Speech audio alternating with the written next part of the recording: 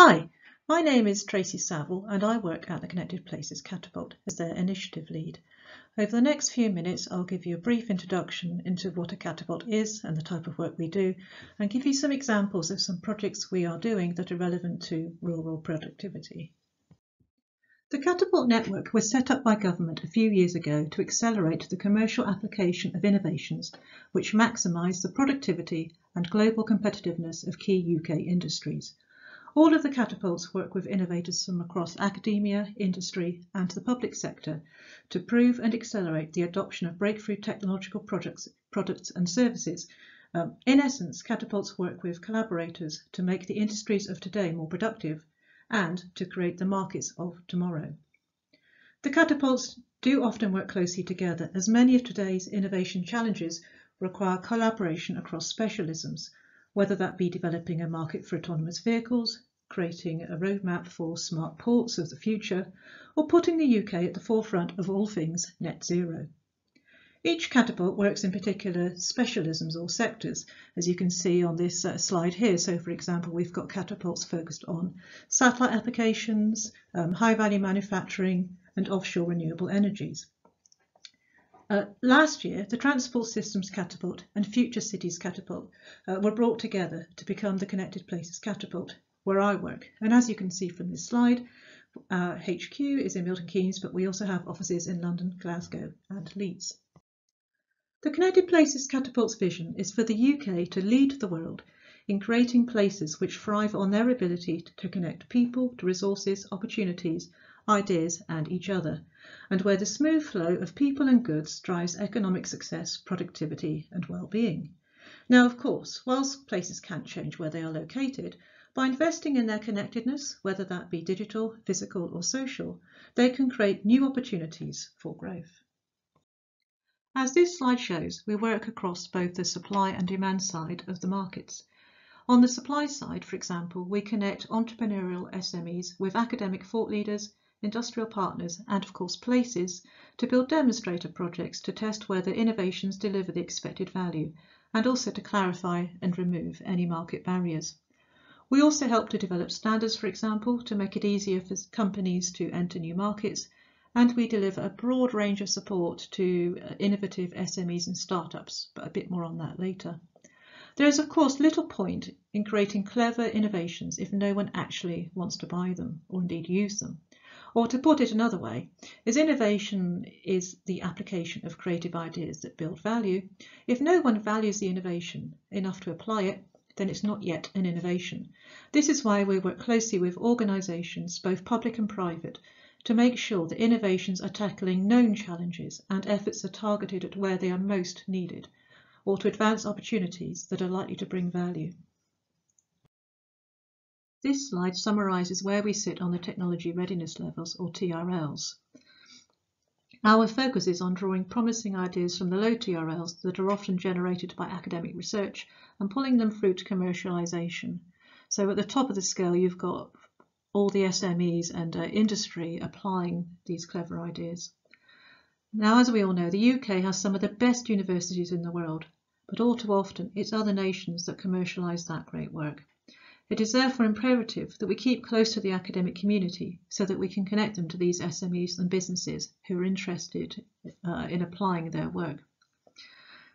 Our academic engagement programme works extensively with a large number of universities from across the country so that we are aware of who is working in areas relevant to our Connected Places mission. We also have a network of what we call academic business fellows who, alongside their current role in universities, they also work with us to surface innovation opportunities from specific universities who each have strong credentials in mobility or urban innovation. So coming back to SMEs for a second, the rural economy, as we know, is dominated by SMEs, with around 7 in 10 people employed by registered rural enterprises working for an SME, compared to around 4 in 10 in urban enterprises. Our SME team engages with around 1,700 startups and SMEs in the Connected Places space, linking them to specific opportunities and events. It can be incredibly hard for an SME to access major organisations, and this is where we can help. We also run a mobility innovation focused accelerator programme with WERA, which gives directed support to some of the most promising SMEs on the planet.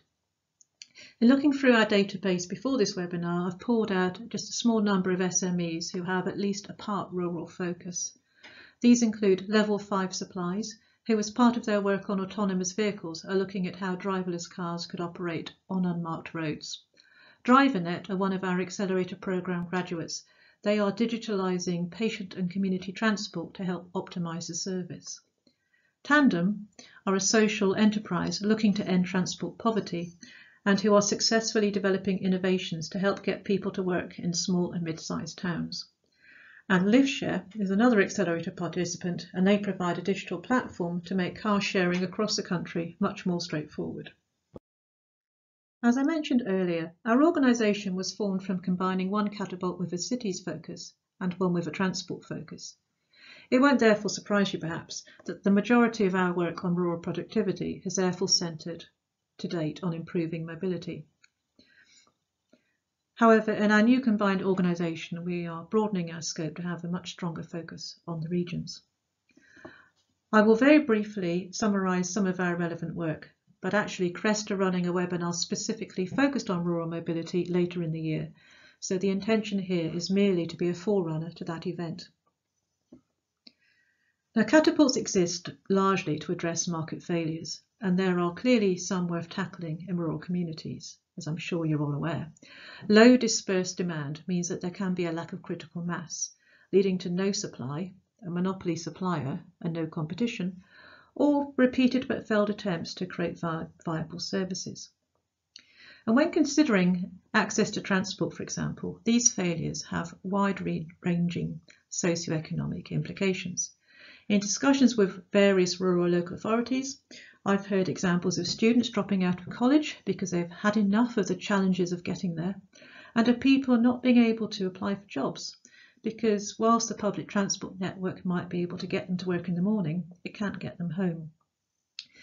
People in rural areas spend between 20 and 30% more on transport than those in urban areas.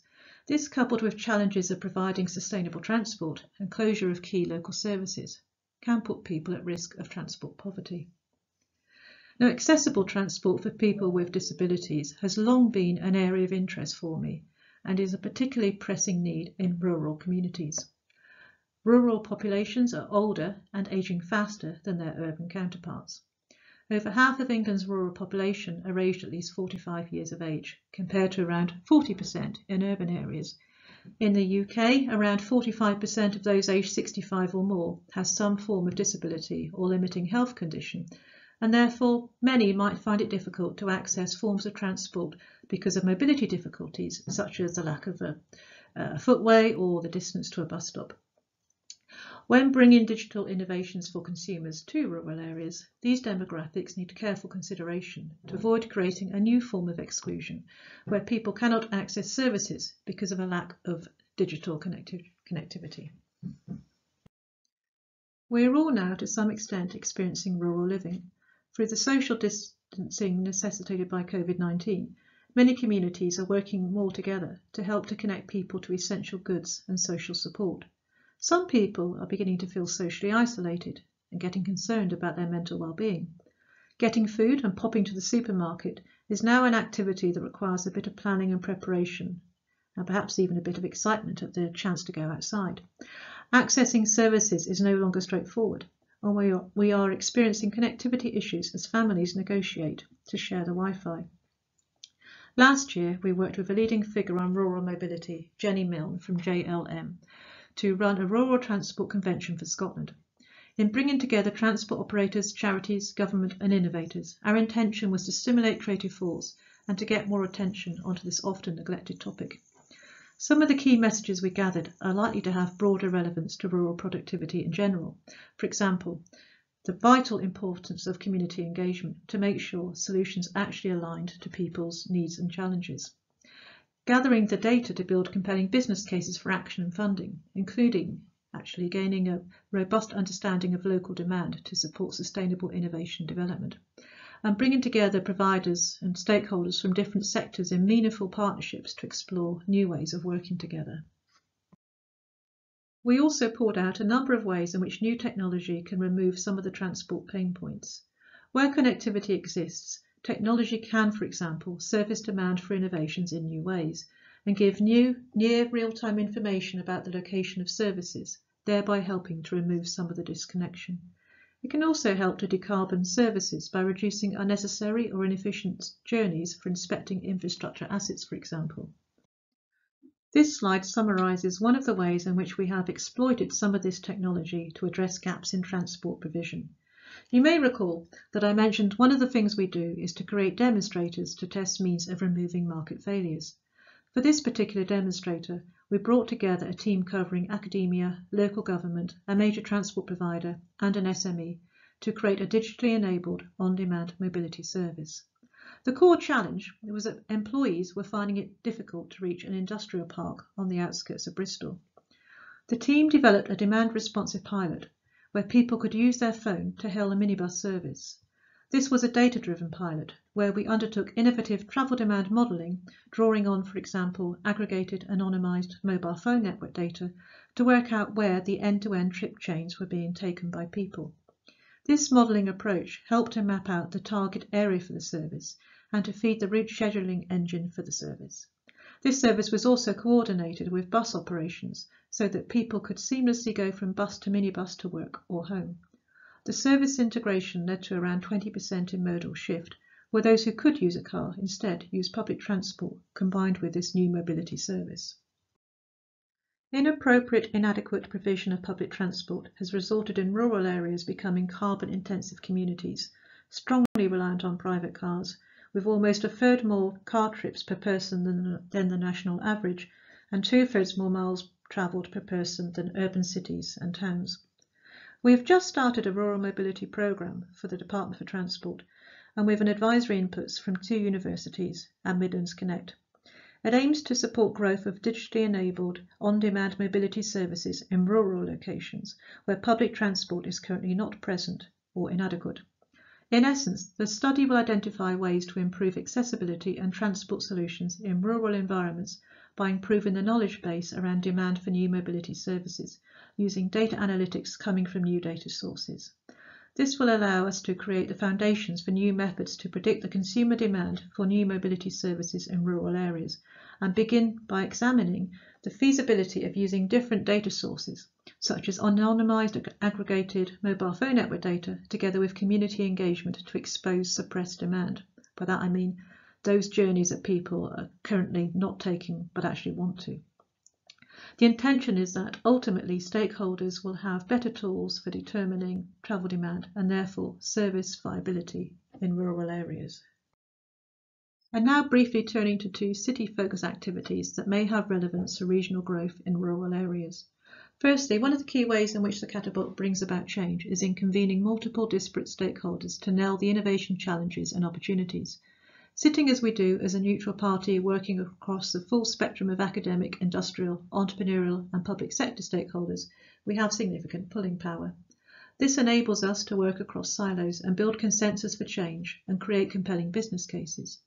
One example is where we supported the Belfast City region, made up of Belfast and 5 surrounding councils, in creating a proposal to feed into the Belfast City Deal, designed to take advantage of digital technology to make the area a hub of innovation. The resulting £350 million of innovation funding covered improvements on infrastructure, employability, tourism and digital innovation. Our Catapult worked with stakeholders to help build the case for investment for examining both the potential for new technologies, such as 5G, but also looking at the importance of increasing people's digital skills to help create jobs for the future.